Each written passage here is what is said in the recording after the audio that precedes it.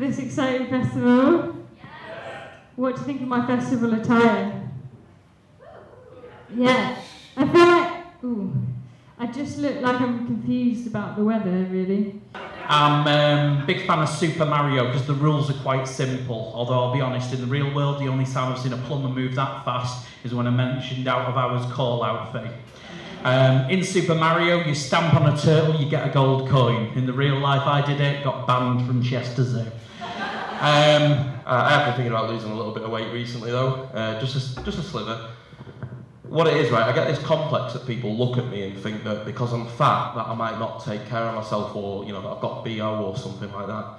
And it's not true, I don't have BO. Because as I'm sure most of you might be aware, BO smells a little bit like pasties. And let me tell you, there's nothing worse for a fat man than being followed around by the smell of a pie that he cannot eat. Plus, I had a moment in a fitting room recently where I thought, yeah, definitely have to lose a little bit of weight. What it was, right, I was trying on one of those retro snake print shirts, turned around, looked in the mirror, and nearly bloody shit myself! Like a bloody python mid-gazelle. In the raving revolution, just stay in, that's my solution. Leave your best friends at the bar and hop inside a stranger's car, because you can't be naked in a public place, but at home you could have shit on your face, no one can point it out, because everyone has gone out. I want to lie on the sofa like a Persian cat, binging Netflix, what's wrong with that? I whip off my bra like a snake shedding skin, the first one to bed is a race I'll win, while all my friends are throwing the cash away. I'll cash in my pennies for a rainy day, in my duvet there's no need for leaving. I'm living my best life, a life I believe in. I've got low shamo, low shamo, I love staying home and missing out. I've got low shamo, low shamo, I just love staying home and missing out. I'm a bit puzzled though, a bit puzzled. I was in Tesco's before I came here, right, and I was buying this watermelon. Right, and you did that nice watermelon, and it was like there was a sticker on the watermelon saying this watermelon would count as one of my 5 a day. Right. Well, I can't eat 5 watermelons a day. That's like too many watermelons, you know what I mean? It's just fine, you know. And also, like, I was doing my big shop for the week as well. So that's like 35 watermelons I'm supposed to buy out. You've got to carry them out of the shop. You know, I'm just one man on my own. If I had like a wife and 2.4 children, that's like 154 watermelons I've got to get. I don't understand what I'm supposed to do. There's never any watermelons in the shop, you know. So, yeah, in the end I just bought one. You know, I'm just going to risk it, you know. I don't want to live forever. To be fat from the start, it's not my fault. Because I grew up in a place called Blackpool.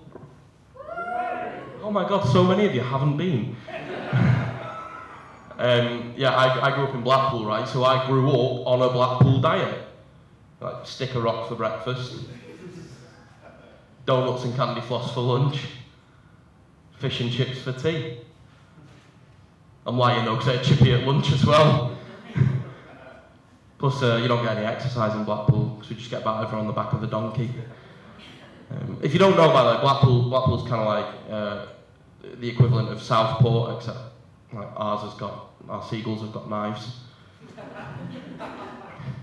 I don't live there anymore. I actually live in Manchester now, and I spend a lot of time in Liverpool too. And I've realised basically that Blackpool is to the rest of the northwest what having a long poo at work is to actually working. Like, yeah, it's dirty.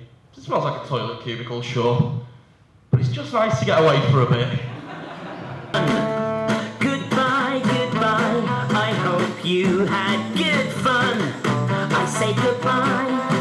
I'm happy that you came. I say goodbye.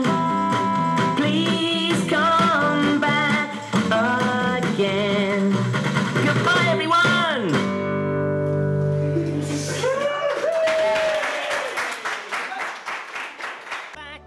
Please come back. Please come.